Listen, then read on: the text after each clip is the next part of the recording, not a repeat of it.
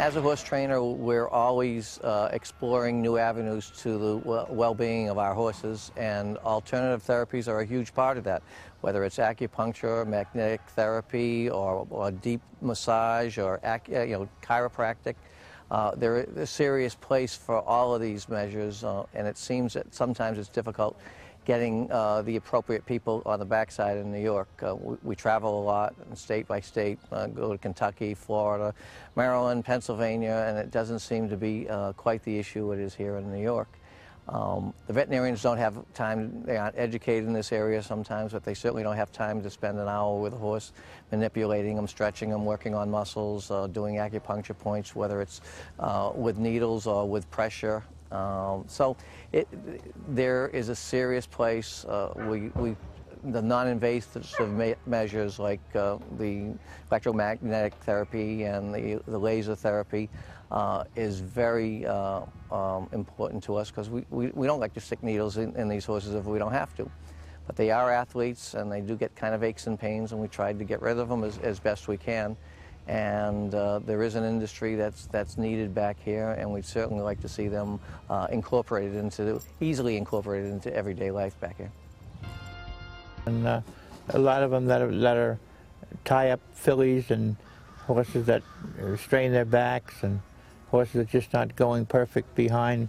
I get the girls to come and help with them. And like that filly that won Grade 1 last year, Miss Shop, they worked on her a lot, because she used to tie up a lot before that. And of course, horses that tie up a lot, naturally gets them to where they're sore and over their back and things. And she did very well with them working on her.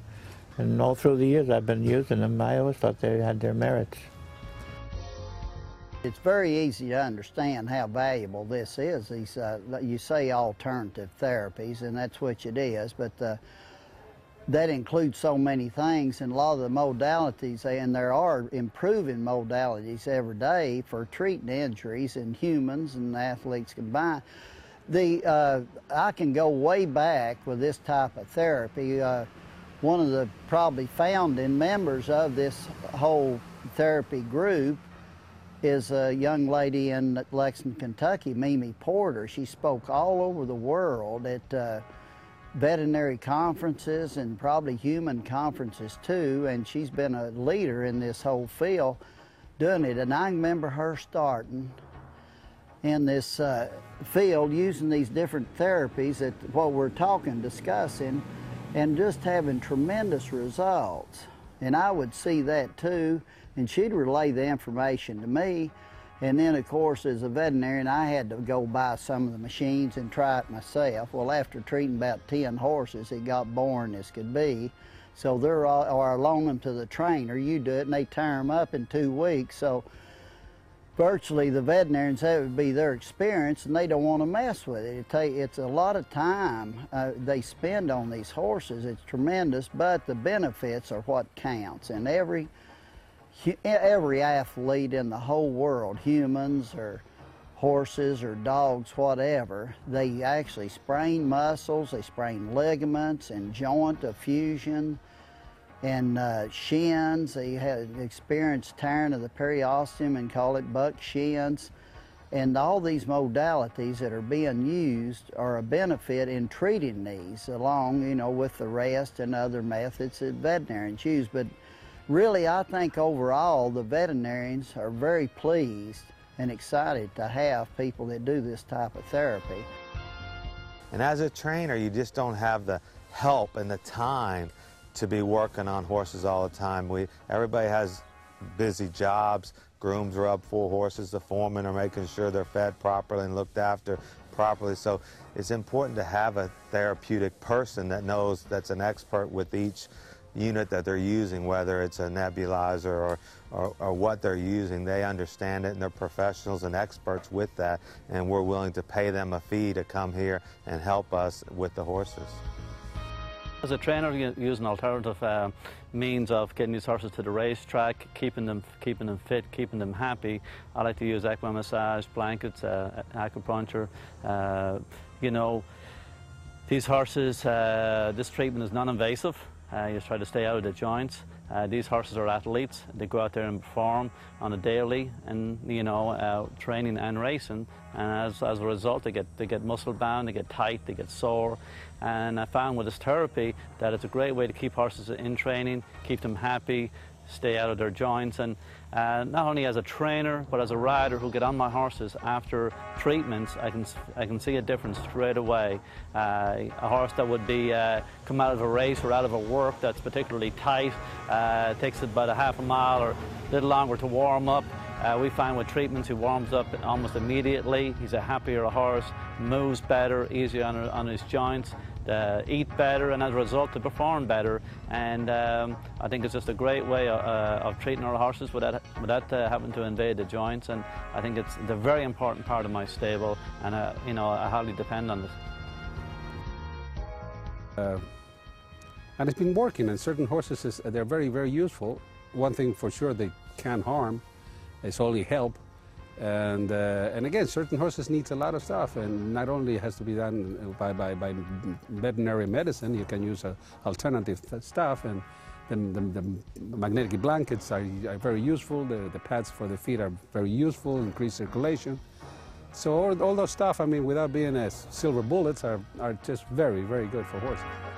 There are actually some newer therapies coming out, and they're being used in horses, just starting in horses, and they're very exciting. I mean, to being used in the football players and basketball one is pulsed electromagnetic therapy, and I've already seen some unbelievable results in like bowed tendons and pulled suspensory branches, very strained suspensory branches, and but that's even another point. What these young people are doing, working with these horses, is the actual equipment they use, they don't give them away.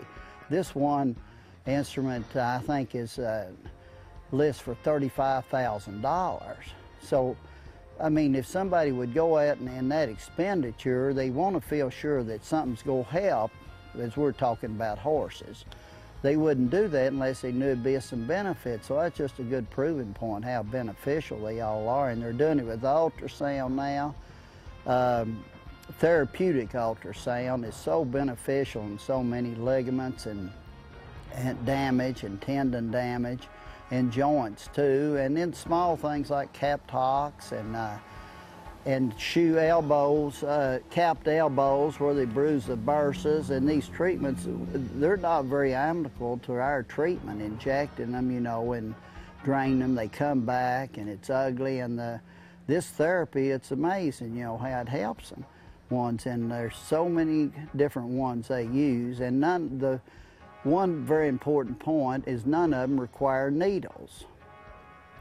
So actually, they're not violating any code. They never put a needle in a horse, something like that, because nobody can do that.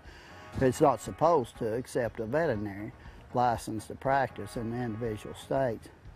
So I think I'm speaking on their part to, we want them to be here working on these horses because they're a tremendous benefit for the horses, and they help the veterinarians do their job better, and it would be a shame if they can't practice these type of therapies.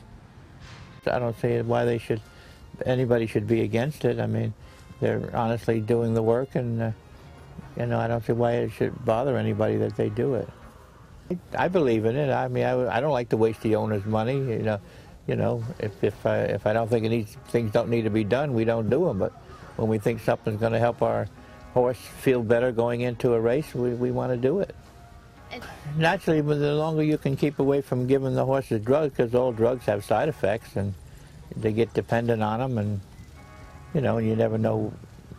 And then some drugs are not allowed close to the races, and you have to be careful of that. And this is one way where you can work on them. You don't have to be worried about things like that. We need to have it available year-round, every day, because issues come up. Each week there's different issues with different horses.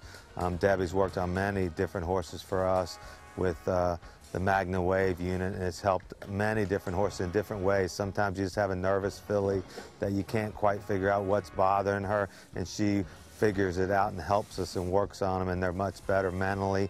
And it's things that we can't do with our own hands, and or an exercise rider or a groom could not do. So we always need the therapeutic expert to help us out year-round.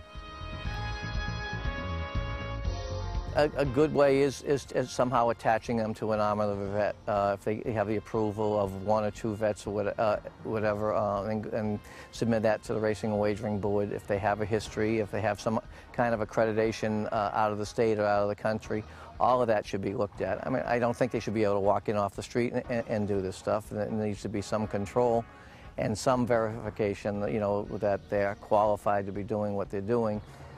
But sometimes that hurdle, they don't even know what exists. It's a blind fence they have to jump, and nobody can give a real good answer as to what is needed other than the veterinary license. And you know, so there has to be some kind of solution, because it really concerns the well-being of the horses and their comfort, their safety, and their ability to perform at their highest level. Yeah, I think something would be good for a state regulated. If they want to regulate it, have the either come to the racetrack or have them have to go to Albany if they're, say, it's Saratoga or Belmont, and actually have like an oral exam, a quiz, if they want to get some, you know, people in the medical profession, chiropractors use all this therapy every day of the week. I mean, something and really help people's backs, as do the young people who are doing it here. Let them have an oral quiz and see if they know what they're doing with it. And I mean, they might know more than the people that are quizzing them. And then if everything's okay, well, just, I mean, if they want to charge for a license, just give them a license to do alternative therapies in animals.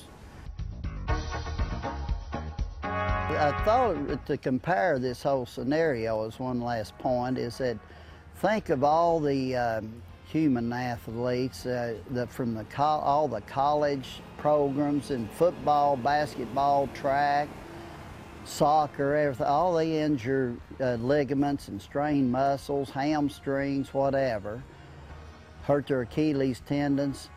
And in all these training facilities, these same modalities we're talking about are therapy. They own every single one of them, and I'd venture to say there's very few doctors ever touch those athletes. And this is virtually what we're talking, the same thing going on right here, these young people treating these horses the same way.